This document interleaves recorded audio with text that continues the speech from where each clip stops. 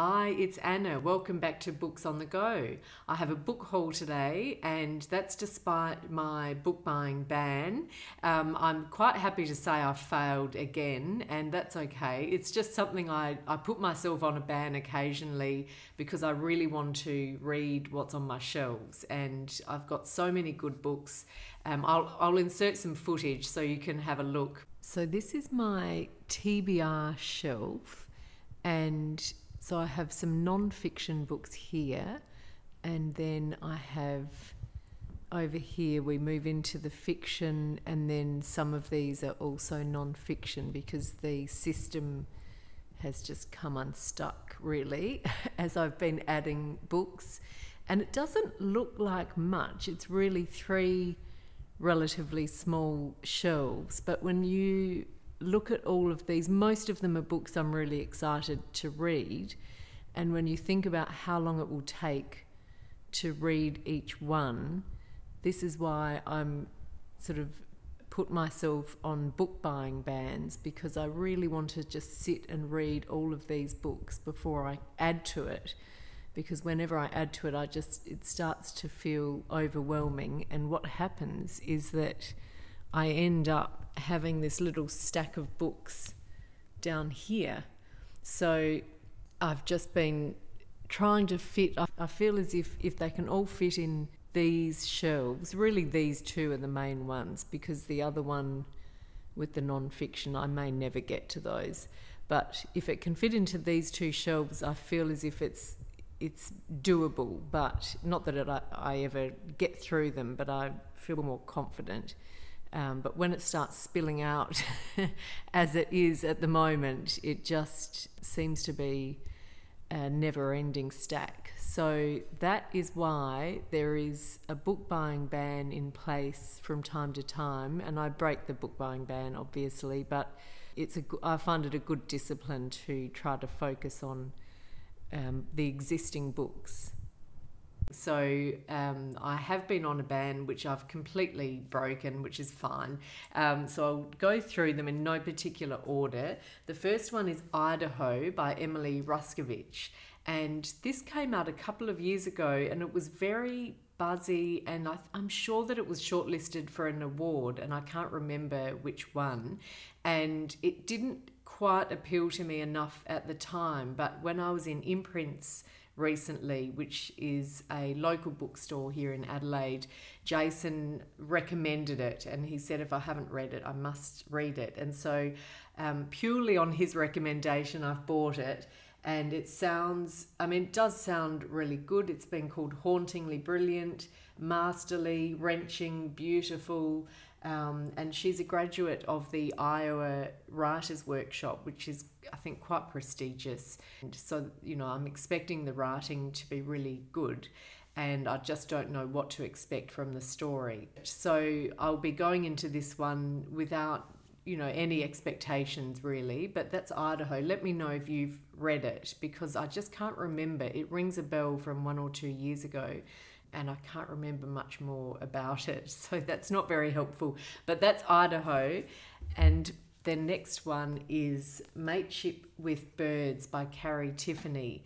So I read Exploded View by Carrie, Tiffany. She's an Australian author, and her latest book, Exploded View, Annie and I read, and we did it on the podcast, but I had never read her before. So loved Exploded View. I thought it was just masterful, really tense and bleak, but also sort of funny. Well, I wouldn't say funny, but it certainly has a wry sense of humour, and just incredibly restrained. And this Mateship with Birds won the Stella Prize, and I think it was the inaugural winner of the Stella Prize.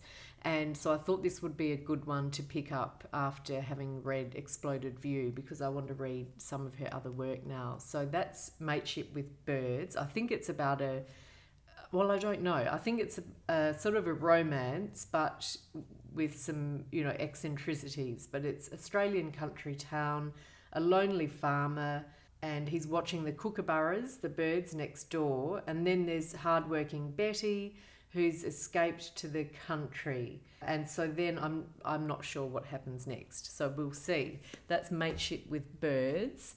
And then we have Now We Shall Be Entirely Free by Andrew Miller. And this is a book my husband gave me. He got it in London at Daunt Books, and the bookseller there recommended it to him for me when he showed him what we've been reading on the podcast. And he said, well, she might like this. So this was shortlisted for the Walter Scott Prize for Historical Fiction, and I don't know much more about it. It was also, he's also the author of Pure, which was a Costa Book of the Year, but I haven't read Andrew Miller before, so I feel like I should read this one. Captain Lacroix returns to England after fighting Napoleon's forces in Spain, and he has a shameful secret, and I don't know what's going to happen. So this is a complete unknown, quite long, but it's had very good reviews, so I'll look forward to that one.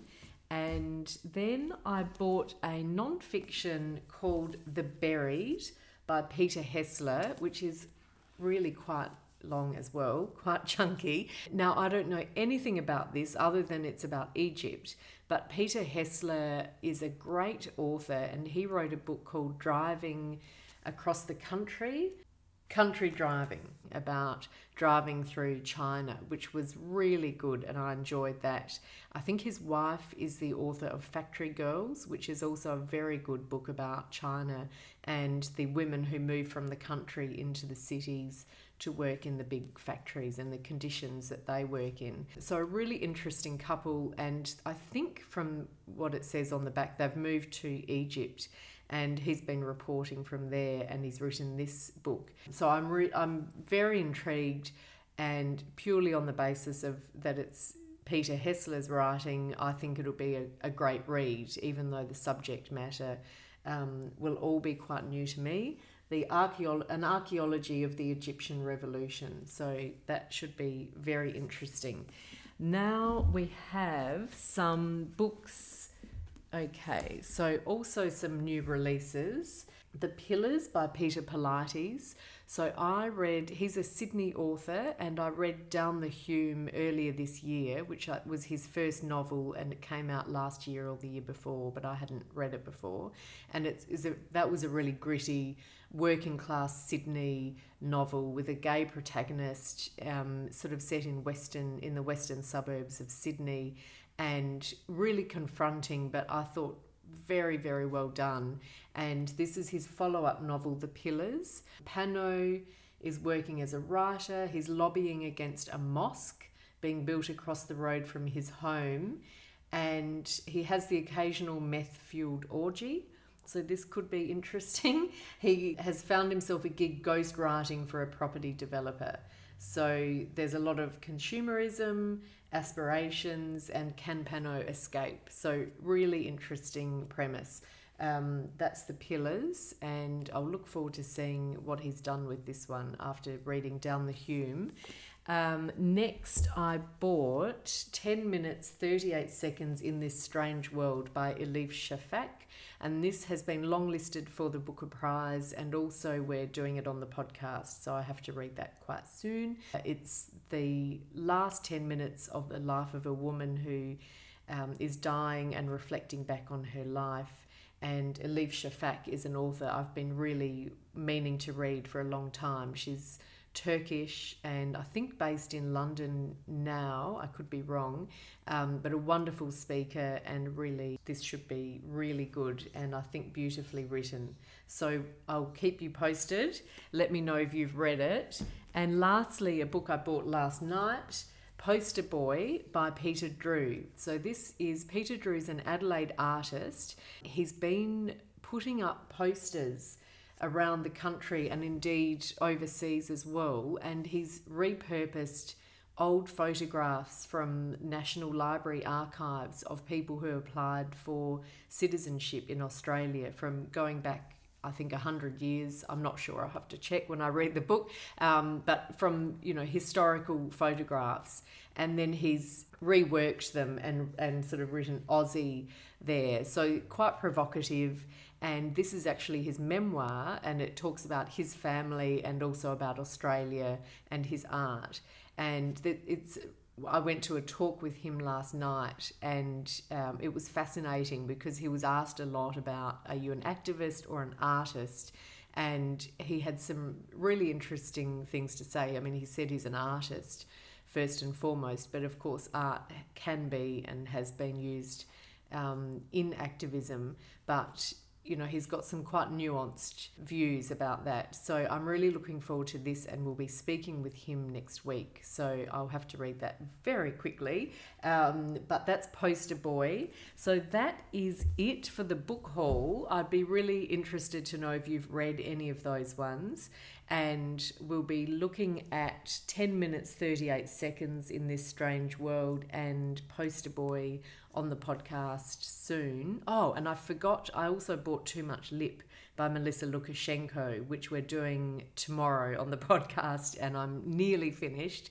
And that just won the Miles Franklin Prize, which is wonderful, and it's a great read. So I recommend that. So that technically was also part of the August book haul, aka book buying ban fail.